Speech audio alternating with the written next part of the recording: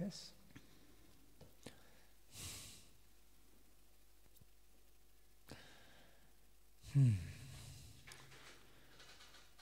Srila Guru Maharaj explains, Nanda Maharaj,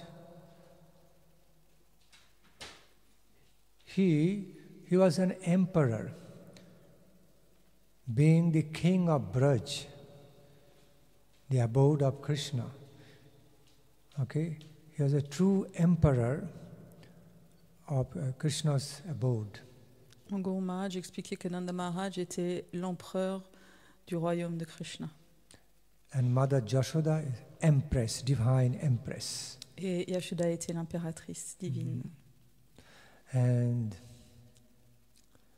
the very meaning of the name Nanda, as Guru Maharaj explains, it is coming from the root word in Sanskrit, Nandana, means something which pleases, which brings so much pleasure to the heart, divine pleasure to the heart.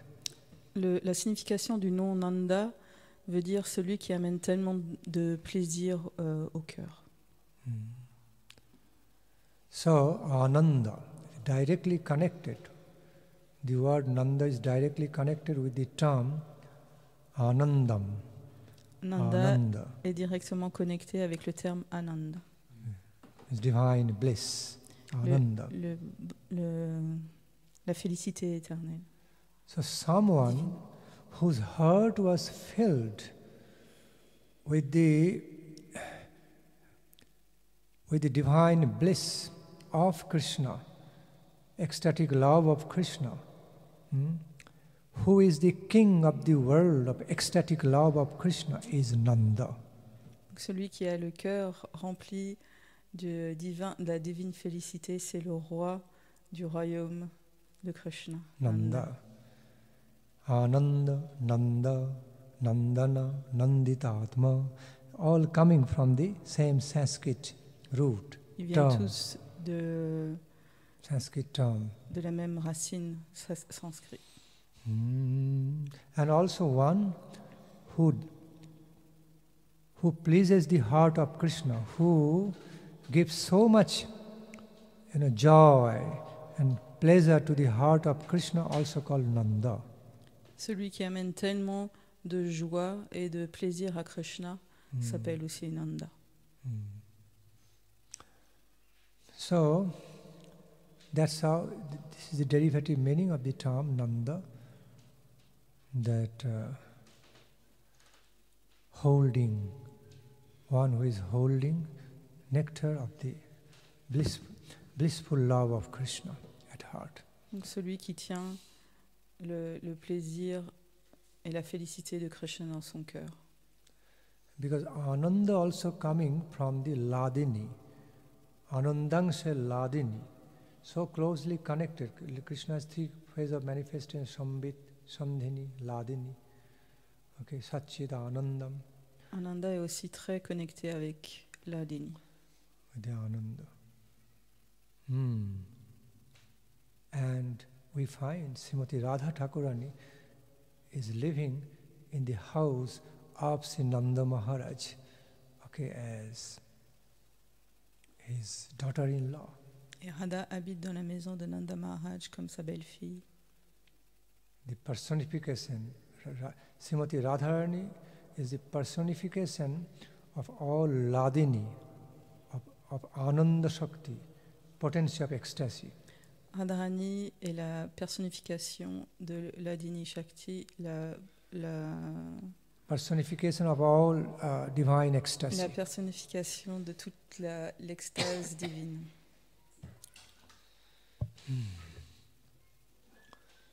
Gaur Hari Bol.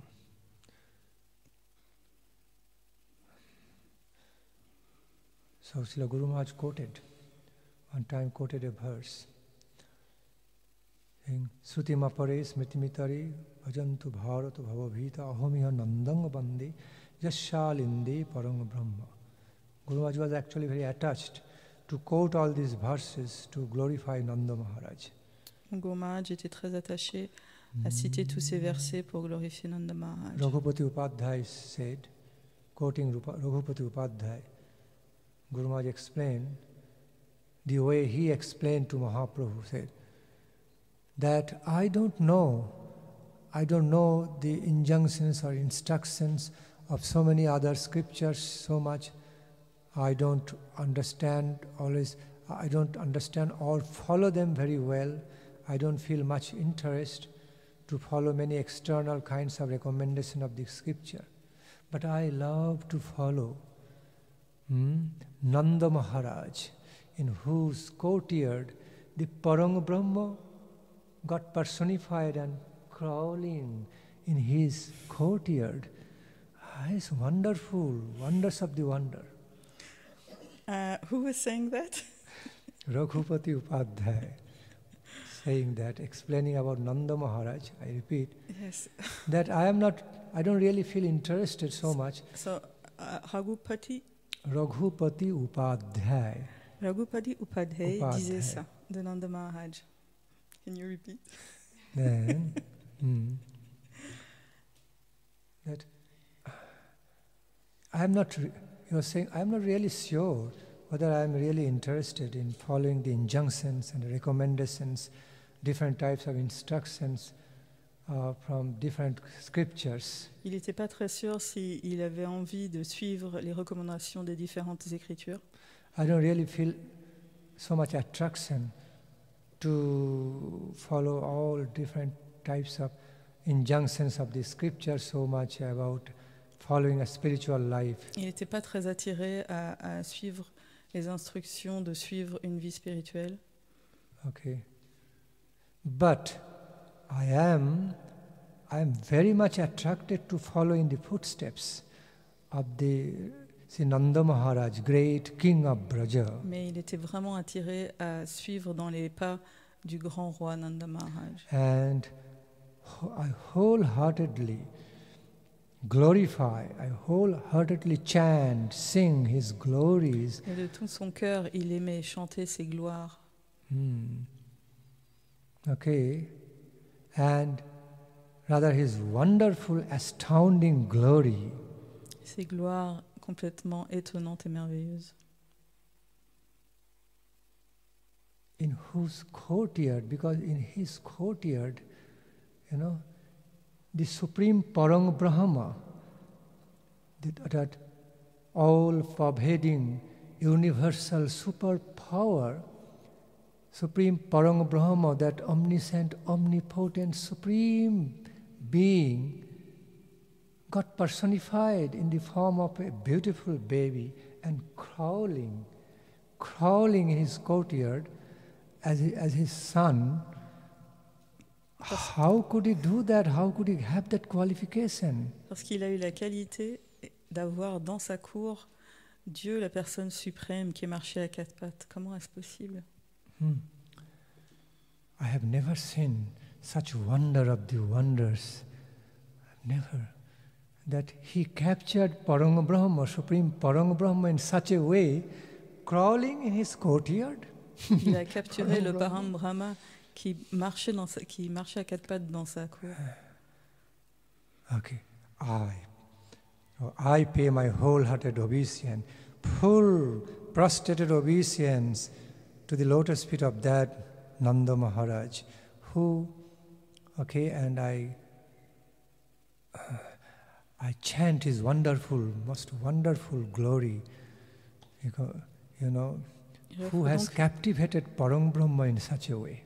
J'offre donc mes hommages à Nanda Maharaj qui a capturé le petit Krishna dans sa cour d'une telle manière merveilleuse. In a similar way, Guru Maharaj also chants the glory of Mother Jashoda. Et il glorifiait aussi les gloires de Mère Yashoda. Actually, King Parikshita asked Sukadev Goswami with great wonder-struck mind and heart. Le roi Parikshit a demandé à Sukadev Goswami avec wonder-struck, struck by wonder. How could it be possible? Wonder-struck mind and heart. That Nanda kima karodu brahman seyo eva mahodayam yashodava mahabhaga papujasyastanangari. what Srila Nanda Maharaj did in his life that he received such highest of all the highest fortune in this way. And what Mother Jashoda did in her life, she was also blessed with the highest of the all super excellent fortune in her life, that Supreme Parang Brahma was drinking her milk. Qu'est-ce qu'a bien pu faire Nanda Maharaj dans sa vie pour avoir une telle fortune d'avoir Krishna comme fils, et qu'est-ce qu'a bien pu faire Mère Yashoda pour avoir cette extrême miséricorde d'avoir Krishna qui boit son lait?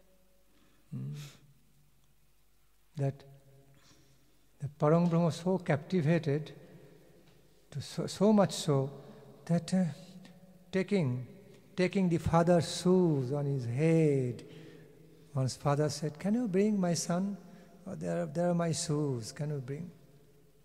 Immediately ran, Parang Brahma running to take off his father's shoes on his head, and in a tottering walking step, bringing to father. And father became so overwhelmed with pleasure. Oh, my son is so very good son, so loyal to his father. Nanda Maharaj demandait à son fils qui marchait à peine, de lui ramener ses chaussures, et il les mettait sur sa tête et il marchait comme ça en dodelinant. Et son père était tellement heureux et tellement fier. I have got, by bless of Supreme Lord, see, so Nanda Maharaj was thinking, by the grace of Supreme Lord, I have been so blessed that I have received such a good son. Nanda Maharaj disait, j'ai été béni par le Seigneur d'avoir tellement un bon fils.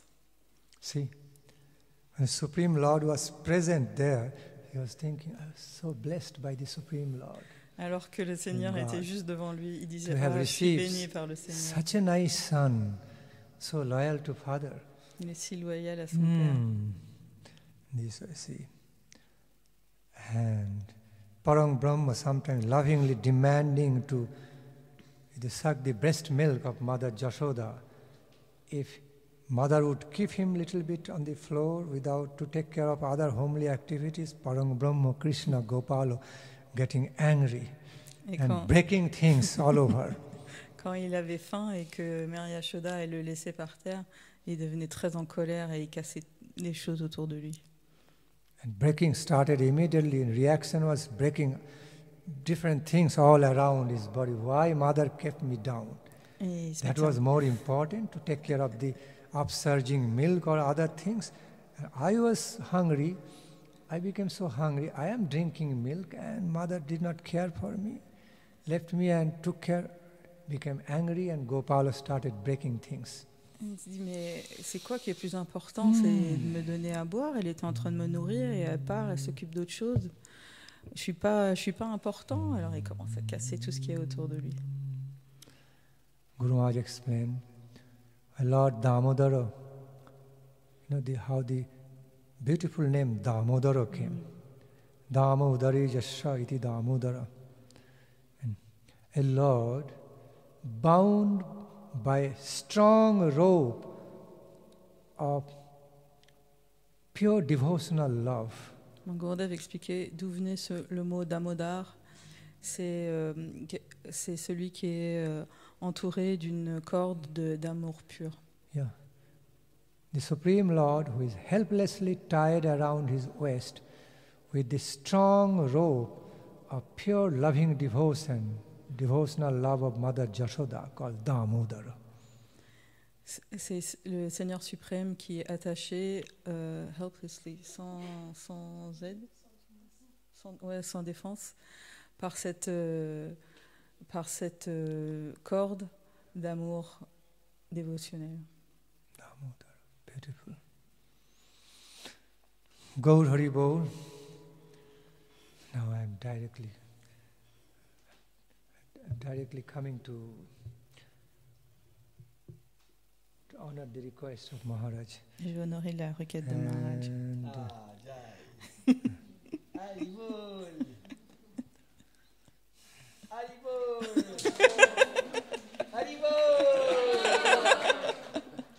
I don't know where from to start, It will take days and nights to complete. Pas où commencer, ça va prendre des nuits et des jours. Okay. In a nutshell, in brief, Srila Guru Maharaj mercifully treated me as a spiritual son.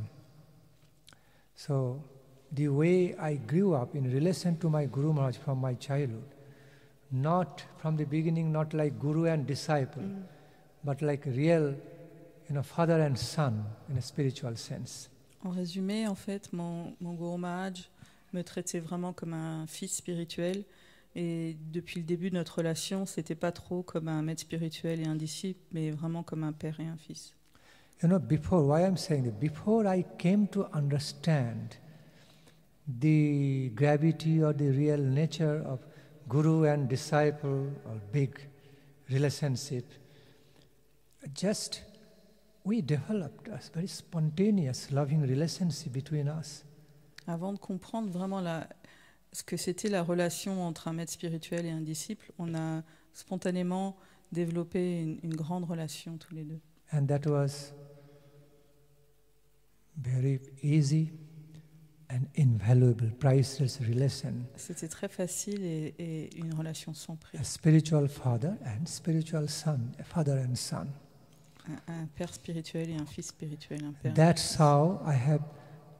how my relation, my feelings, all my feelings of relationship began with Guru Maharaj. I just saw him as my very loving father, spiritual father, and he also treated me as spiritual son. C'est comme ça que ma relation et mes sentiments envers lui ont commencé. Je le voyais juste comme mon père et il me traitait comme son fils. And then later on, when I was more matured by age, when I was around 12 years or 13, 14 years old, then I gradually came to realize the profound nature of spiritual guru-disciple relationship, more ontological, in an ontological way. Et à l'adolescence, j'ai commencé à comprendre ce que c'était vraiment la relation ontologique entre un maître spirituel et un disciple. Yeah. Once I came to understand that, then both relationships, both streams of relationship got merged together, unified. Et quand j'ai commencé à comprendre ça, ces deux relations de père et fils et disciple et maître se sont scindées en une seule. Relationship that of spiritual father and son, and the relationship that of spiritual master and disciple. Oui, cette relation de disciple et maître et fils et père. Although Guru Maharaj kindly gave me a room very close to his own bhajan kutir in Chaitanya Saraswat Math. Il m'avait donné une chambre très près de la sienne à la Chaitanya Saraswat Math. It was very close, very like maybe starting from that wall, maybe slightly distant from this wall. Okay, I had a room in Guru Maharaj temple very close to his bhajan kutir, very near, with attached bathroom facility. On avait une chambre très près j'avais une chambre très près de son bhajan kutir et on avait la salle de bain jointe. Yes. Although it was my room, so rewarded to me by Srila Guru Maharaj, but hardly I stayed in my room. That was simply there, as I was just saying, keeping my books, study books, all the holy scriptures, some beds, some of my things, but at least 16 to 18 hours I used to spend with Guru Maharaj, around Guru Maharaj in his bhajan kutir. That was my room. Donc j'avais bien une chambre qui m'était accordée, mais en fait j'y laissais mes livres, mes affaires, j'avais un lit, mais en fait de 15h à 18h par jour, j'étais dans la chambre avec mon Guru Maharaj. And that's how I lived my life in relation to Srila Guru Maharaj for years, not 1 or 2 years.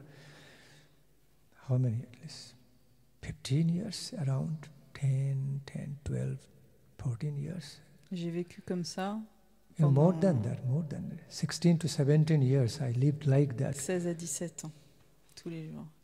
Practically living around Guru Maharaj in his room, even during night time, I also used to sleep in Guru Maharaj's room. Je vivais presque dans sa chambre. Il y a bien des nuits où je dormais dans sa chambre. As his personal attendant, somebody needed to stay in Srila Guru Maharaj's room during night time. He was already old at that time. So as his personal attendant, someone is required, and I was chosen. So. Quand il fallait quelqu'un pour s'occuper de lui, comme il était assez âgé, j'étais son assistant personnel. So apart from the time I had to go out to have my school and college study, all this university. Whenever, the time I used to be at Chaitanya Saraswati Math, I used to be mostly with Guru Maharaj, around Guru Maharaj. Alors bien sûr, je suis allée faire mes études à l'université, mais dès que je rentrais, j'étais tout le temps avec mon Guru Maharaj. So much. Sometimes some devotees also became little envious of me that Guru Maharaj arranged for me such a fine room, so close to his bhajan kuti. Nobody got that. Et il y a des dévots qui étaient un peu jaloux de moi parce que j'avais une chambre juste à côté de son bhajan kuntir et personne n'avait ça. And Guru Maharaj specially gave me that room, thinking that it's like a short distance. Even if I am in room, if he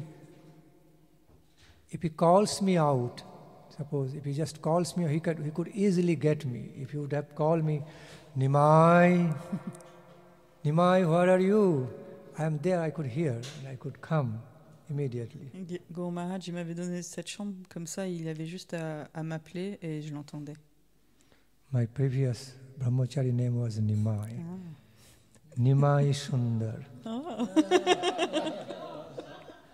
And that very name, that is another story, that very name was given by Guru Maharaj. It's not the name given by my biological parents, but it was chosen by Guru Maharaj for me, Nimai Sundar. Ce nom n'a pas été donné par mes parents, mais par mon Gurudev, Nimai Sundar. And what was your name given by your parents? Actually, parents accepted the same name given by their guru. So when that you were became a baby, he gave your name when you were a baby? It was some other name, Jagadananda. Jagadananda. That was the name given by parents. But Srila Guru Maharaj selected the name after Mahaprabhu, Nimai Sundar. So then that became my registered name, and the name given by my parents were like secondary, not registered. That name got registered. Donc après, son nom a été officiellement Nimai Sundar. Okay. See. So Guru Maharaj already planned out to make me the devotee of real Nimai Sundar, original Nimai Sundar from the beginning in my childhood. By blessing me with such name, he was nicely planning to make me a devotee of real Nimai Sundar. En me donnant un tel nom, il avait planifié que je sois le serviteur du vrai Nimai Sundar. Original Nimai Sundar, which is Lord Gauranga. Of course, Guru Maharaj lovingly gave me many names, not just one name. Avec plein d'amour, il m'a donné plein de noms, pas juste un nom. Sometimes, many times he used to lovingly call me by other names also, like Nimbaditya, Nimbhatta, then Nimbarko, all by Nim, connected with Mahaprabhu. Nimbaditya, they are the names of great acharyas. Nimbaditya, Nimbarko, Nimbarko Sampradaya, Nimbhatta, another great saint. In this way, just he had some spontaneous feelings of love, loving ways to call me by different names. Spontanément, avec amour, il m'appelait plein de noms, commençant par Nim pour rappeler Gauranga. why did you ask me to do this favor? Now, see, I have to speak all these, and it might sound like I am making self-glorification, self-aggrandizement. Please forgive me. Il dit, pourquoi est-ce que tu m'as demandé ça? J'ai l'impression que je suis en train de me glorifier moi-même. Il veut pas continuer. You are putting me in a difficult situation now. Oh, how to do this favor? Okay, let me speak other sides then to balance. Guru Maharaj also chastised me many times. Il m'a aussi châtié plusieurs fois. No more. Il a dit. Okay, no more praiseworthy things only. Now I'm coming to the side of chastisement, how I was chastised by Guru Maharaj. Je vais vous raconter comment il me châtiait aussi. Oh, sometimes Guru Maharaj liked to chastise me a lot also. Il aimait beaucoup me châtier. Because in my juvenile time, in my young days, I was so naughty also. So naughty and playful. Sometimes Guru Maharaj was asking me to do something. I would be respectful enough to Guru Maharaj, but mind going here and there or running everywhere. Alors, quand j'étais jeune, j'étais un coquin et j'adorais jouer. Et quand il me disait de faire quelque chose, alors j'étais très respectueux, mais mon mental il allait de ci, de là. And I was so attracted to sporting. My mind used to be in a sporting mood and playful mood. So I listened to Guru Maharaj. Then I was attracted to some playful ways. Then Guru Maharaj was waiting. He asked me to do. Then at some point came Guru Maharaj, why you make me wait? Why you don't do that immediately? Like alors, I said, forgive me, Guru Maharaj. Quand mon Gurudev il me disait de faire quelque chose, alors je lui disais oui, et après j'avais vraiment envie de jouer, et j'étais très joueur, et après il me regardait, il me disait mais pourquoi est-ce que tu fais pas ce que je suis en train de te dire? Alors je lui disais oui, Gurudev. Like sometimes he used to softly chastise me because every day I could not get up during Mangal Arati time. Alors j'arrivais pas à me réveiller tous les jours à Mangal Artik, alors du coup il me châtiait in doucement. My boyhood, young youthful boyhood. So, and I was sleeping right inside the room of Guru Maharaj. Alors, je dormais dans sa chambre. So Guru Maharaj used to get up very early at dawn. Lui, il se réveillait très très tôt. Okay, around 4 o'clock, and I was still sleeping, and he wanted to train me up, okay, to wake up early in the morning in the Brahma Muhurta, and I was still so attached with sleeping. Il voulait m'entraîner à me réveiller très tôt. Alors, il voulait me réveiller à 4 heures du matin, mais moi, j'étais trop attachée à dormir. And then Guru Maharaj was calling me, Nimai, Otho, Nimai, Otho, Mongol Arati jeta hobe. Oh, Nimai, now get up. Okay, then just wash your hands and face, change dress and go to attend Mongol Arati. Il dit Nimai, lève-toi, c'est le temps de se préparer pour laver, va te préparer. So some days I used to quickly get up at that dawn time, at dawn. At some other days I could not get up. I was so sleepy, feeling sleepy. Although Guru Maharaj was calling, I was still sleeping. Il y a des jours où j'arrivais à me lever, des jours où j'étais trop fatiguée, même s'il m'appelait, j'arrivais pas à me lever. Still sleeping. And then at some point, so Guru Maharaj would come out with a loud and chastising voice. I'm calling you again and again, still you are sleeping, get up now. Et à un moment, il avait sa grosse voix, il disait mais j'arrête pas de t'appeler encore et encore et tu te lèves pas, lève-toi. And that worked. That used to work. And immediately I et ça marchait bien. Je me levais immédiatement. So long he was sweetly, lovingly, sweetly calling me, Nimai, get up. Time for getting up, joining Mongol. I was just taking opportunity of his soft ways. When he became a bit strong with me, with strong voice, then I thought, oh, no more, I need to get up. I got tout gentiment, en me disant, allez Nima, il faut que tu te lèves et tout. Et quand il prenait sa grosse voix, et là je me levais directement. And sometimes, many times, before, many days before Mongol Arati, Okay, oh, it so happened like that I just got up during Mangal Arati when Mangal Arati already started and no time to go to Mangal Arati. Then Guru Maharaj would simply ask me, okay, wash your hands and face, everything, change, and then come back to me, okay, in this way. Alors des fois, je me réveillais le Mangal Arati qu'il avait déjà commencé. Alors du coup, il me disait, ok, va te laver les visages, les mains, va te changer et reviens me voir. Then I came back. Then early in the morning, he would ask me to read Bhagavad Gita, from Bhagavad Gita. For months I did that. And he would be listening, sitting on his bed, chanting japa and listening to. Et très tôt le matin, il me demandait de lire la Bhagavad Gita, et lui il était assis sur son lit. Bhagavad Gita recited by me. So what happened? Many verses of the Bhagavad Gita just came into my heart. I just got by heart automatically because of reciting for Srila Guru Maharaj in the early mornings. À force de lire pour lui tous les matins, j'ai appris par cœur plein de versets comme ça. I didn't have to make any separate endeavor, didn't have to make any separate planning to study many of the main verses of Bhagavad Gita because I was chanting aloud right in the early in the morning, and Guru Maharaj was listener. He was listening to. So that way, I got many verses, most important verses of Bhagavad Gita by heart. Donc ça n'a pas été un effort pour moi.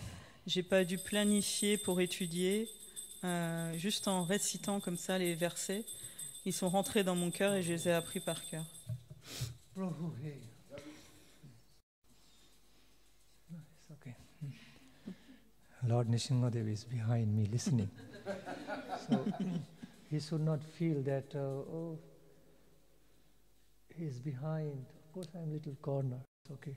He'll forgive me. Mercifully forgive me. Okay.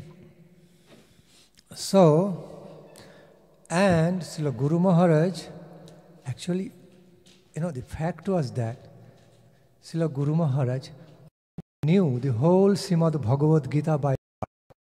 So he did not really need to further listen all those verses, like to re-memorize everything. It's not like that. But he was teaching me, he was engaging me to study Bhagavad Gita in that way, and himself playing the role of a listener. En fait, mon Guru Maharaj, il connaissait déjà toute la Bhagavad Gita. Il n'avait pas besoin de l'écouter. Mais en me faisant faire ça, il était en train de m'apprendre à les apprendre. Because I knew Srila Guru Maharaj had all the verses, almost all the verses of Bhagavad Gita in his kantha, in his memory and heart. Even from his younger days, youthful days, because he was already born and brought up in a high-class Bhattacharya Brahmin family, scholarly Brahmin family, Vedic Pandit.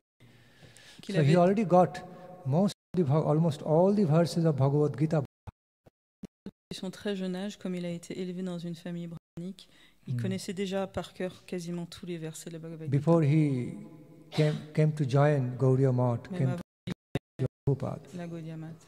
No. So again, there's two purposes behind me read, chant aloud the verses of Bhagavad Gita. Purpose number one, that Srila Guru Maharaj loved to hear the verses of Bhagavad Gita again and again, verses of Bhagavad Gita, then later on Srimad Bhagavatam again and again, and relish them in his heart. Donc il y avait deux raisons pour lesquelles il me faisait réciter ces mantras.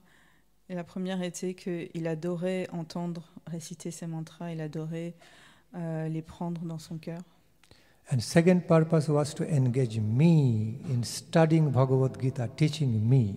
Et la deuxième raison, c'était pour m'engager à apprendre la Bhagavad Gita. And if I would make any mistake in pronunciation, he would immediately rectify. Et à chaque fois que je me trompais, dans les versets, dans le sanskrit, il me rectifiait immédiatement. No, you didn't chant that verse in a proper Vedic way, with the original style of Vedic pronunciation. So you should correct yourself in this way. Ta manière de prononcer n'était pas totalement la bonne manière védique, donc il me corrigeait. So as I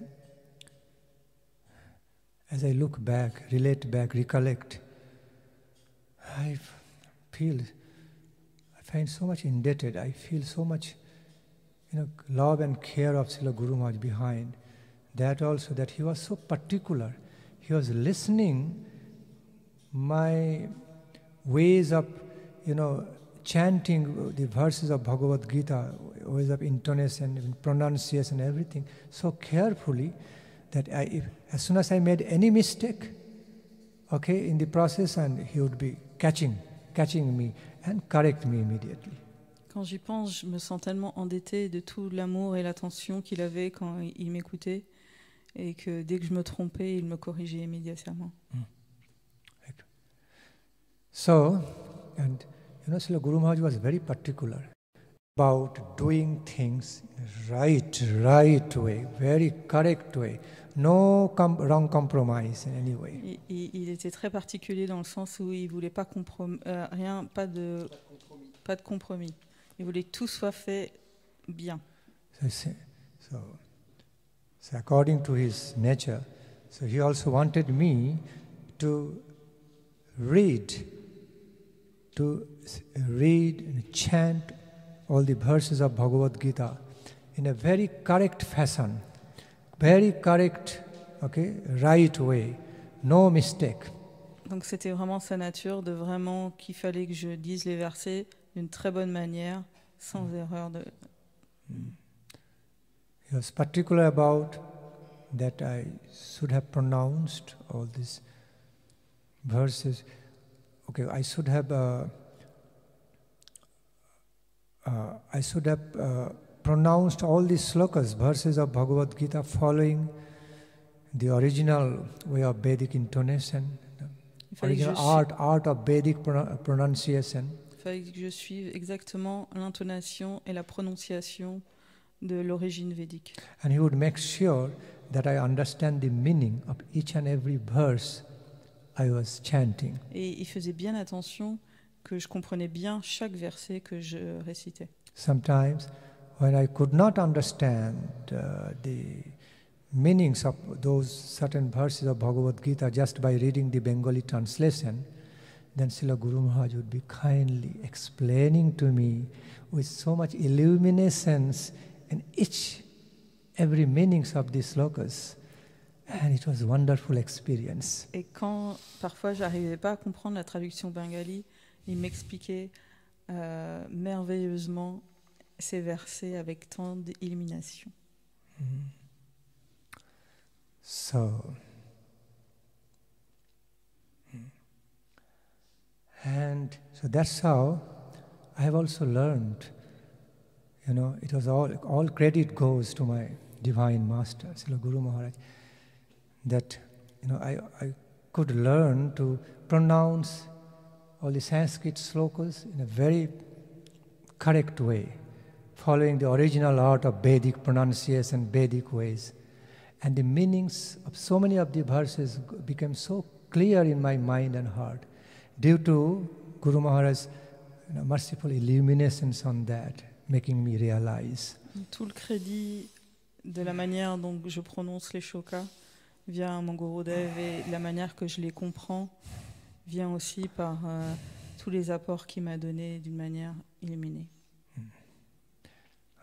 Now I'm trying to look for more events of chastisement. Otherwise, there will be so much glorification I don't want. Il cherche d'autres moments où il s'est fait châtier, parce que sinon il y a trop de glorification sur lui, il veut pas. And others will think, hearing this recording, oh, Maharaj is just glorifying himself in relation to Guru Maharaj. But what can I do? It's all the reality, truth. What can I do? Tout le monde va croire que j'essaie de me glorifier en relation de mon Gurudev, mais qu'est-ce que je peux faire? Okay, so if I have to speak the truth, as it is, then I have no choice. I have to. So better finding out the events of chastisement. Alors j'essaie de chercher Let le me moment où je me remember. suis fait châtier.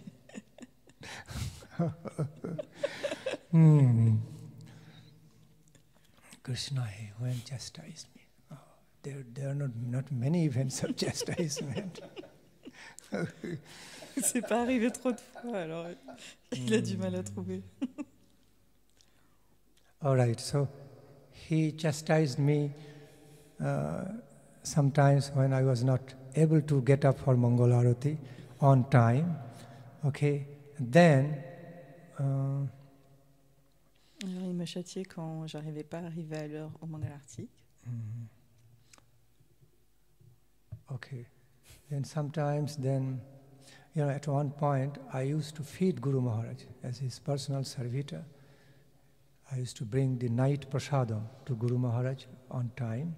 Donc en tant que son serviteur personnel, je lui amenais son prashad le soir. Time was around 8:30 à in peu the près evening. 8 heures le soir. And yes.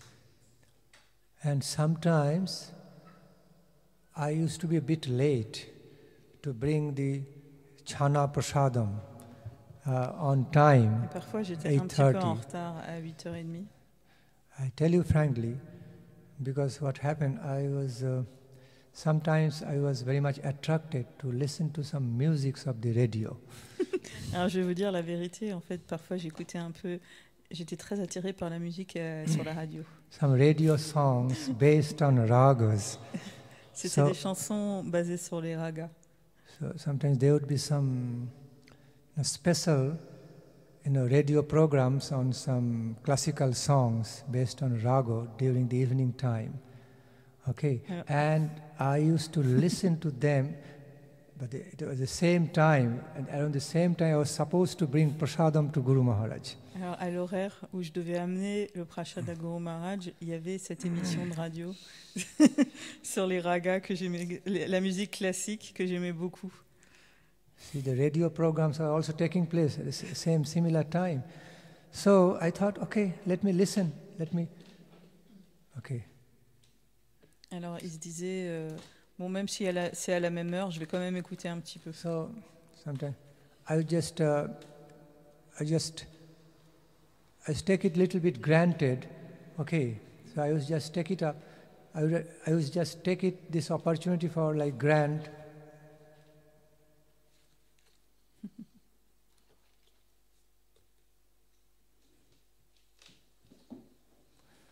So often, I would just take it for granted, like some license kind. Okay, I'll just quickly listen to some very nice, attractive songs, okay, played in the radio. And then I will just manage. After listening a little bit more, then I'll go to take up the prasad, take the prasad to Guru Maharaj. Alors je me disais, ça va, j'ai juste en écouté quelques-unes et après vite j'irai chercher son prashad. So I was in that kind of mood because I was so attracted to my Guru Maharaj. Also side by side, at some point I got so attracted to the world of music, raga, raginis, songs, So I would have taken some kind of license. Okay, let me listen now for a while, then I will bring prasadam to Guru Maharaj right on time. But what happened, as I kept on listening, I was absorbed in that, and the time was flying. And I suddenly said, I'm a little late, running. And Guru Maharaj was waiting. Disappointed because I was a bit late. Alors en fait, j'étais tellement attirée par cette musique, même si j'étais très attirée par mon Maharaj. Donc je me disais, bon, ça va, je vais en écouter et après je serai quand même à l'heure. Et je me rendais pas compte et des fois quand je regardais l'heure, il était tard et je me mettais à courir et quand j'arrivais, il était déçu avec moi. Srila Guru Maharaj was just waiting to take his dinner, the chana prasad and some another barley pasted barley mixed with milk. I was the one selected, okay, for that service to bring prasad to Guru Maharaj around the 8:30, okay. Donc c'était moi qui devais le faire, c'était mon service d'amener du lait et du barley. C'est une céréale, le barley. It's a cereal, barley. Barley, some job, barley paste. Oh, while it is mixed with pure milk, cow's milk, barley, little sugar added. Du sucre de l'orge avec du lait, c'est très bon. Et c'était donc mon service à moi de lui amener à l'heure. And chana, curd milk, in the boiling hot milk. Okay, when you press a lime, okay, squeeze a lime, mix up with the lime juice, it makes milk breaks, That's how the chana sandesha from that. So these two are very favorite. Sometimes accompanied by muri, puff rice, Bengali muri. Some barley, barley nectar, I would call it. Because milk and barley nectar, freshly made chana, how do you call curd? Mm-hmm. Yeah. And accompanied by puff rice. Alors en fait, white puff rice. Il mangeait du nectar d'orge, donc, avec... c'est du lait caillé, en fait. Après, le chana, ouais, c'est du lait caillé, du lait chaud avec un citron pressé dedans. Et donc ça devient du et avec du riz soufflé. C'était son dîner favori. When I found myself late, I was also very worried at my heart, and I knew I was surely going to be chastised. Alors quand je voyais l'heure, j'avais un peu peur et je savais que j'allais être sévèrement. Anyway. Okay. All sensation, some sort of negative sensation already started from downstairs, because other disciples of Guru Maharaj to give me the food to bring to Guru Maharaj. They are also having grave face. Why are you late? Didn't say anything to me directly, because they would not directly chastise me, but to their facial appearance. Okay, how to say, they just gave me the message, facial appearance. It's not good with you, it's not good. You are late to serve Guru Maharaj. Alors en fait, le châtiment est commencé dès en bas, quand j'arrive en retard en cuisine pour aller chercher le plat. Et là, il me châtiait pas directement, les dévots, mais il me regardait avec une tête tellement sévère parce que j'étais en retard que du coup, je me sentais déjà mal. Of course, most of those disciples, my God brother, God sister, are senior to me by age. Bien sûr, ils étaient tous beaucoup plus que moi. So, okay, all right. Like my mother figure, someone grandmother figure, some grandfather figure, kind, very senior. C'était comme des pères et des grands-pères. Anyway, then what I quickly grab all those in a nice plate, okay, then almost ran upstairs, okay, brought those person, took to Guru Maharaj, and then found Guru Maharaj already waiting, sitting in his easy chair, but sitting in the easy chair. Donc en fait, j'attrapais tout, je mettais dans une belle assiette et je partais presque en courant dans les escaliers et je retrouvais là mon Guru Maharaj qui était assis dans sa chaise. But he was not just waiting in a normal way. I often found him chanting some beautiful verses, Sanskrit verses, okay, to his own self and releasing. En attendant, il n'était pas juste là. En fait, il se délectait de versets qu'il chantait à lui-même. As soon as I arrived with prasadam,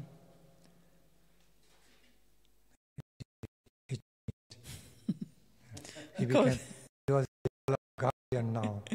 Et quand j'arrivais dans sa chambre, son humeur a changé immédiatement et il devenait comme un garde.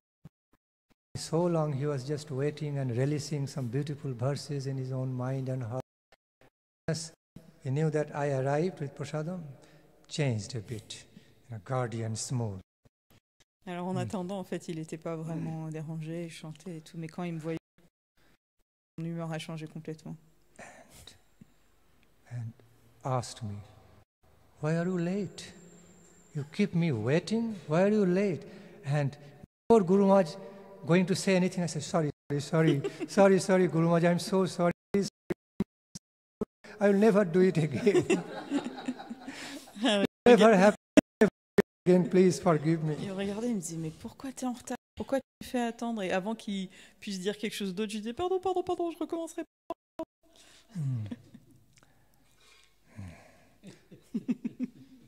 Then it took little bit time because Guru Maharaj also became emotional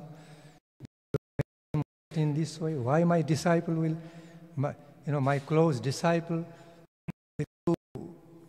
treat me like this way? Okay, it's not okay. It's not very fair. It's not fair. So it took some time. Sometimes it took few minutes with Guru Maharaj to manage his emotion. Ça prenait un moment. Il se disait, mais pourquoi est-ce que mon disciple, pourquoi est-ce qu'il me traite comme ça? C'est pas juste. Sometimes he was getting emotional and nicely sentimental, a bit, because of his loving claim over me, demand over me, because of his expectation around me that I would do everything actually right with proper attention and respect. And as he was seeing something lacking there, having some emotion for that. Comme il voulait que je fasse les choses vraiment bien, avec amour, que ça le rendait un peu émotionnel quand je faisais pas exactement ce qu'il voulait, ce qu'il attendait de moi. Just few moments. It took. Ça prenait juste few moments. Quelques moments. To harmonize to a little bit. I'm very sorry. Guru Maharaj, I'm very, very sorry. I will never do it again, please forgive me. Then he got very pacified. Okay.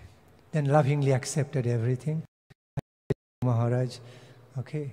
And then he forgot all his emotional, a little bit anger, everything. In a few moments, he forgot and became very loving again. Okay, don't do it again, remember it. Donc pendant quelques moments, il était en colère, mais de la colère plein d'amour. Et comme je lui disais, pardon, en quelques instants quand même, il oubliait, il disait d'accord, mais le refais pas. Et après tout se passait bien, il me disait viens, horaire. See? Blessings in the form of chastisement, okay?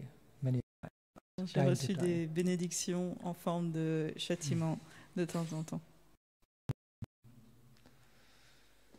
Gaur Hari. Else, see, one topic takes so much time.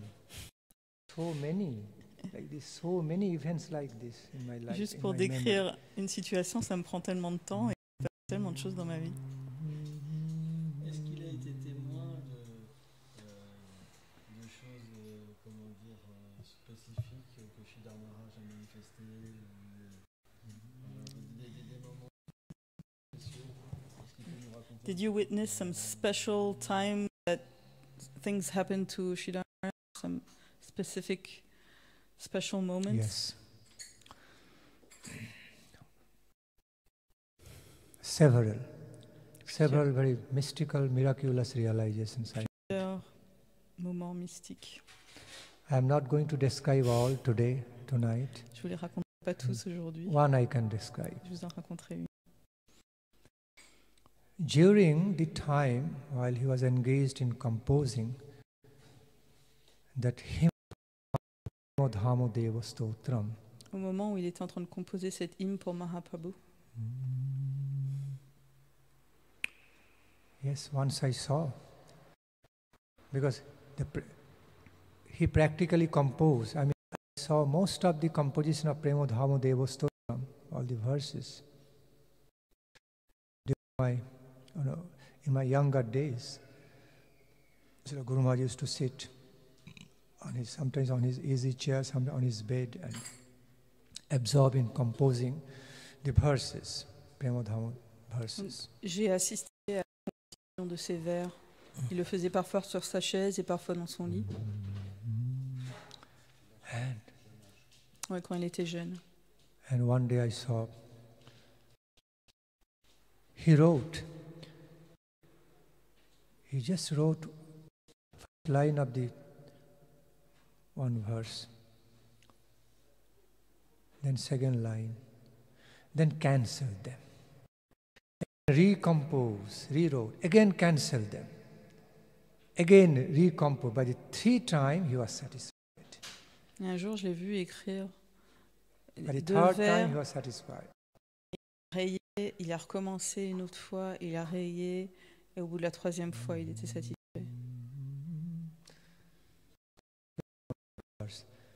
Nyasha pancha varsha purna janma bhumi darshanam lakha koti loka lubdha mugdha drishti karshanam koti kantha krishna nama ghosha bheitambaram prema dhama deva meva nami gaura sundaram Prema Dhama Deva Meva Naumi Gaura Sundar.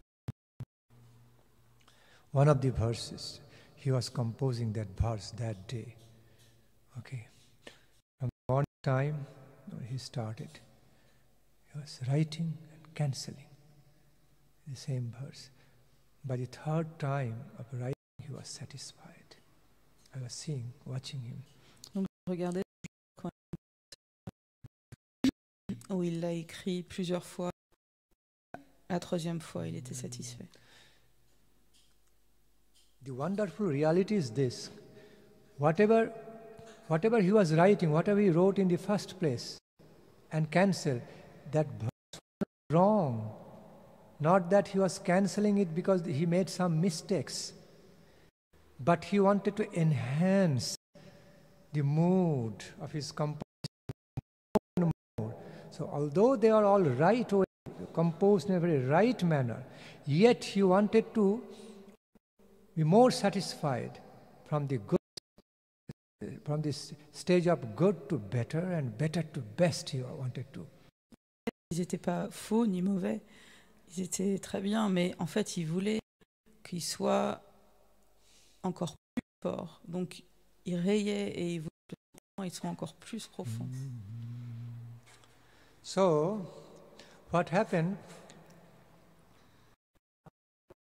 Two times, the third time he wrote one line.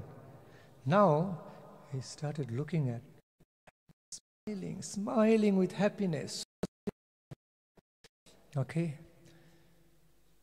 Then he just suddenly got up from his bed and started chanting, singing in his own mind, the same lila which he was going to verse, and just started walking, okay, like restlessly, just very enthusiastically, and at some point his walking became transformed into dancing in a rhythm and chanting some those verses being automatically composed from the core of his heart. Okay, miraculous. Not utilizing his poetic abilities. Suddenly it's just coming up, revealing to his heart, and he was so happy chanting them, and at some point he sat down and wrote them. Alors, quand la troisième fois, quand il a lu la phrase, il a souri, il était tellement heureux. Et il s'est levé, il a commencé à marcher. Et après, ses pas sont devenus... Et en fait, d'un coup, il s'est mis à chanter. Et en fait, le reste du verset lui est venu comme ça. C'est pas venu de sa propre poésie, c'est venu directement. Et il est du vers en extase, et il s'est assis et il a écrit directement tout ce qui lui était venu. And nobody was around, only myself there. And Srila Guru Maharaj was completely on his own, and myself, okay, young. Il n'y avait personne autour, il y avait juste moi et lui, j'étais très jeune. Okay, so he did not try to control himself beside me, because loves me, some intimate relation, so he would not hide anything. Just very carefree before me, dancing, chanting and dancing. Right? Il n'essayait pas de se contrôler de moi, comme on était très intimes. Alors il s'est allé à danser, et après il a écrit tout ce qui lui était venu. And then he completed that 4 lines. That verse was Nyasha Varsha Purna Janma Bhumi Darshanam Lakha Koti Loka Lubidha Vidha Drishti Karshanam Lakha Koti Loka Lubidha Mugdha Drishti Karshanam Koti Kantha Krishna Nama Ghosha Bheditambaram Prema Naumi Gaura Sundaram. Describing Sriman Mahaprabhu come back, Mahaprabhu turning 5 years, turning Shantipura, after 5 years from the time he took sannyasa. Ces vers qui ont été révélés, ils racontent quand Chaitanya Mahaprabhu il est revenu à Shantipur après 5 ans pour prendre sannyas. And the Sachi Mata, his divine mother, all his closely related associates, devotees were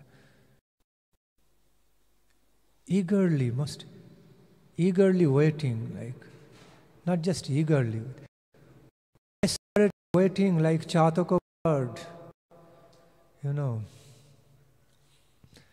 when they could again have darshana of their beloved Gauranga.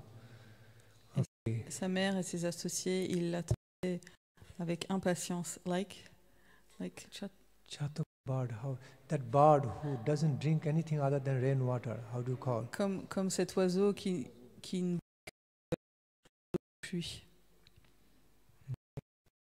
So Chataka bird, very thirsty, the water only from rain. We saw that. Cet oiseau, même s'il a très très faim, il ne boira rien d'autre que de l'eau de pluie. For example given, waiting like Chataka bird, like so thirsty and desperately waiting for when rain will come and can drink some water. C'est une expression que même quand on attend quelque chose, même si on a très soif, il attend juste l'eau de pluie.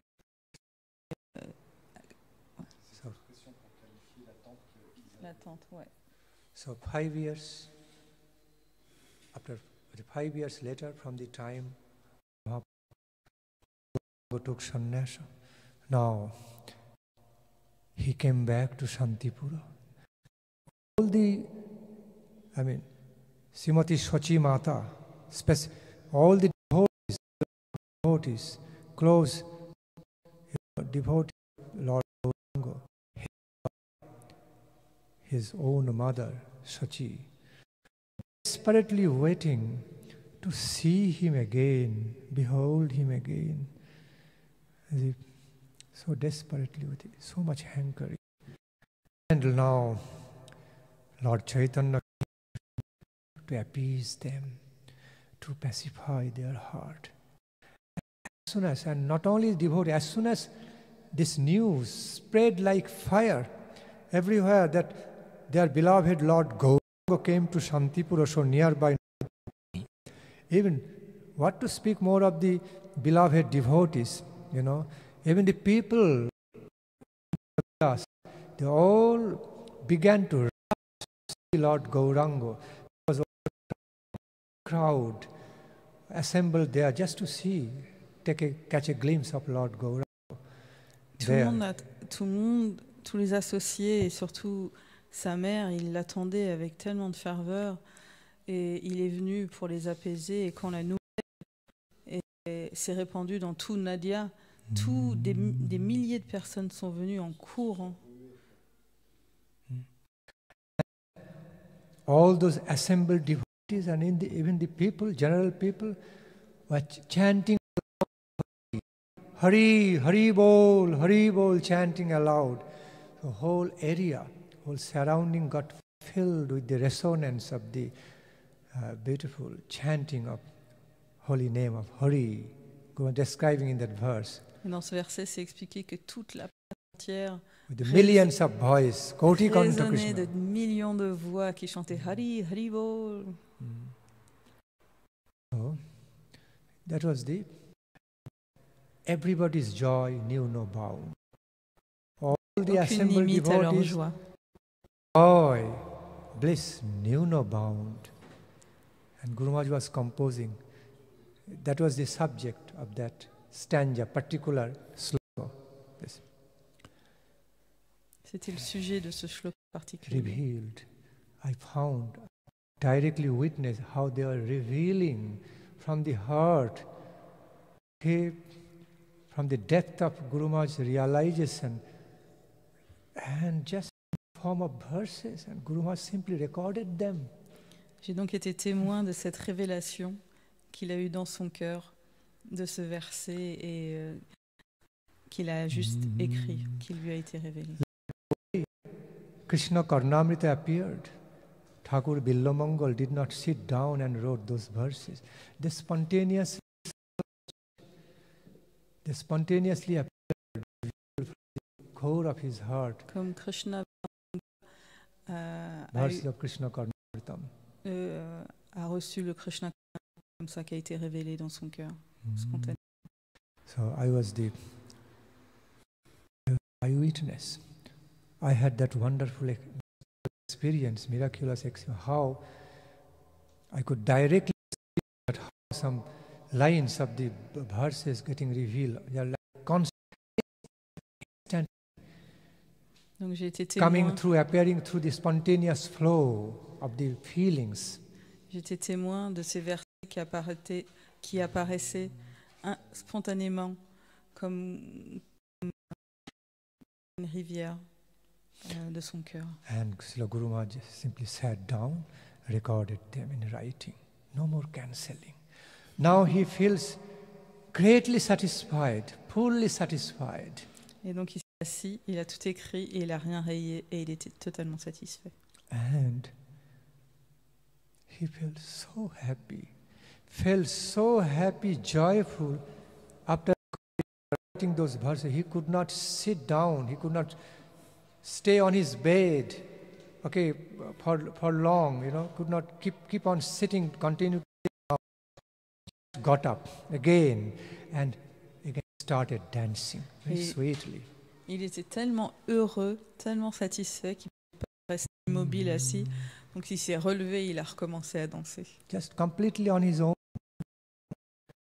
So he became so joyful, happy, he could not continue to sit down for long again. He got up, started walking a bit fast, and that fast walking, rhythmic dancing in ecstasy. Alors il ne pouvait pas rester assis, donc il s'est levé, il a commencé à marcher rapidement, et c'est pas en rythme, et il a commencé à danser. And as he started dancing very artistically with little ecstatic steps, the rhythm, at some point started crying.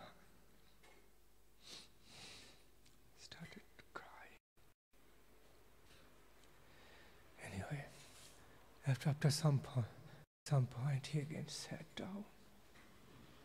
Après avoir dansé avec des extatiques, il s'est arrêté, il a commencé à pleurer. Et après il s'est assis. He started crying in joy and singing. It's just recorded. You know, when people write something by poetic ability, they take some time to remember. But he just got by heart. He was singing that verse while dancing. So much realization of bliss. Il pleurait de joie et il commençait à citer ce chant. Et en fait, quand on écrit un chant, il faut qu'on l'apprenne. Et lui, il le connaissait déjà par cœur et il de féliciter. And at some point, he began to almost breaking down in tears, crying so much in joy, and just looking around. His eyes were like focused somewhere, not to a particular object, somewhere focused. I found him in that and a while. At some point he came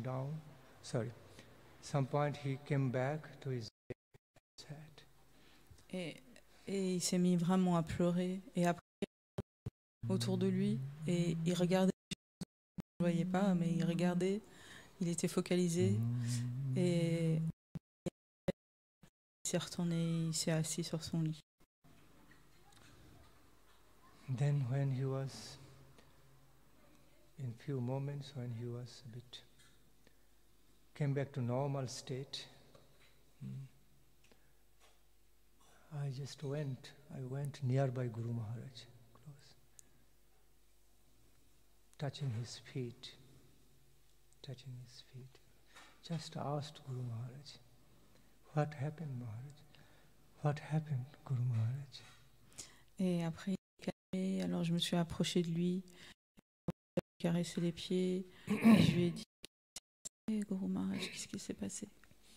He said, you know, I just had the wonderful darshana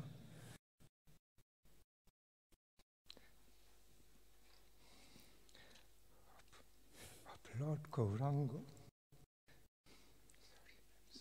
Il a dit le merveilleux darshan de Seigneur Gauranga.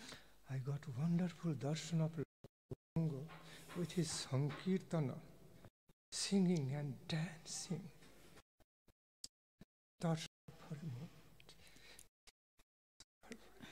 My heart was overwhelmed. Il a dit, je viens d'avoir le merveilleux darshan de Gauranga qui était en train de chanter un sankirtan. Et mon cœur, il a été rempli de félicité. I beheld my golden Lord Gauranga, accompanied by all his beloved associates, chanting, singing, and dancing. Procession, what was described in Chaitanya Charitamrita. I had to listen for a moment. Il dit pendant un instant, j'ai vu Chaitanya avec tous ses associés en train de danser, comme c'est décrit dans le Chaitanya Charitamrita. I am so captivated. I am so overwhelmed. Je suis totalement captivé. Then he tried to compose the verse.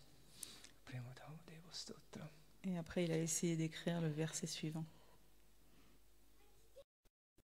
One of the miraculous, wonderful experience in my life in relation to Guru Maharaj, my Guru Maharaj. Voici une des expériences miraculeuses qui est arrivée dans ma vie.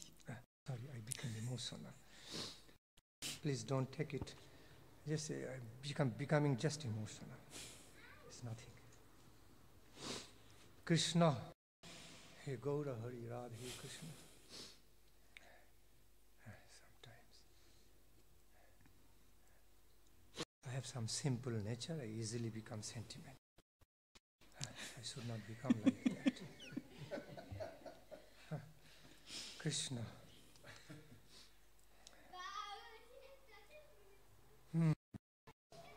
Now I would like to hear some nectar from you. Yes. No time, Maharaj. No. Dis-lui que mon souhait a été comblé. He said his wish has been accomplished. Comblé. Fulfilled. Je voulais que la dernière note, ça soit lui qui la donne. He wanted you to give the last note. Jai Srila Bhakti Nandan Swami Maharaj ki Jai. Bhakti Nandan Swami Maharaj. Ki Jai. Jai. Donc on va faire l'arti dans 2 minutes. 2 minutes arti.